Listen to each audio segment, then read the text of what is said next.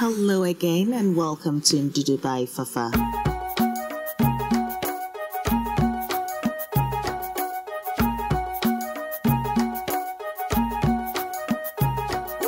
Hello everybody, my name is Fafa Gilbert and welcome to my creative African cooking channel Ndudu by Fafa, where I love to create recipes using most African ingredients and other Western ingredients and Asian influences. It's just so creative and it's like fusion food, absolutely. But of course with my little twist on how I do add my flavors. You'll be surprised. I was too, but I love it and I know you would. Anyway, let's start cooking. And today on the menu, I do have this beautiful Gari pinon recipe from Togo. It's equally enjoyed by the Ewa tribe as well from Ghana.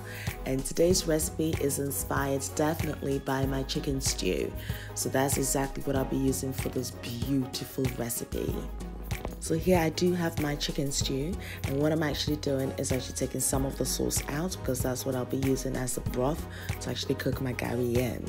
I will leave a link for the recipe for the chicken stew at the top, so do check that out as well because this is flavor packed and it's so delicious. So I'm just warming my stew through, and that should not take more than about 3 to 4 minutes. And now I'm actually adding some chicken stock. Now, yes, my homemade chicken stock recipe is actually coming up. God, I did promise that a while ago and I still haven't actually uploaded it, so I have to do that.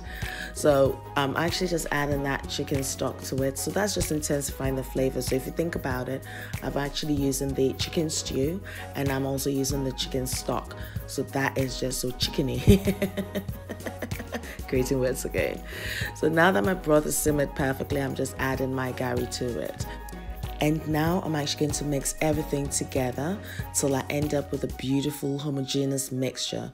Now this should not take more than about 6 to 7 minutes. Now you might go like, oh, that looks a bit watery and wet, but that's how it's supposed to be, because with gari, when you actually add some water to it, it actually swells up. So this would actually firm up eventually, and it's just beautiful. And I like the fact that it's light, it's fluffy, it just melts in your mouth, and it's just packed with flavors. So I'm actually going to be adding my shenanigans to this. So I've actually got some chopped peppers, so it's just a green and red peppers and a little bit of onion, and I'm just adding it to the mixture and just going to cook this for about a minute. Now this just adds a different dimension to the pinon. Traditionally, you know, that's not done, but what it actually does is it actually gives it a refreshing taste, and it also offers it that beautiful crunch that it does require, because I'm serving just this with some shredded chicken.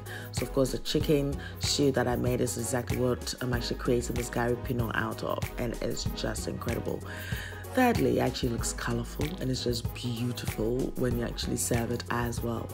So at this point, my Gari pinon is perfecto.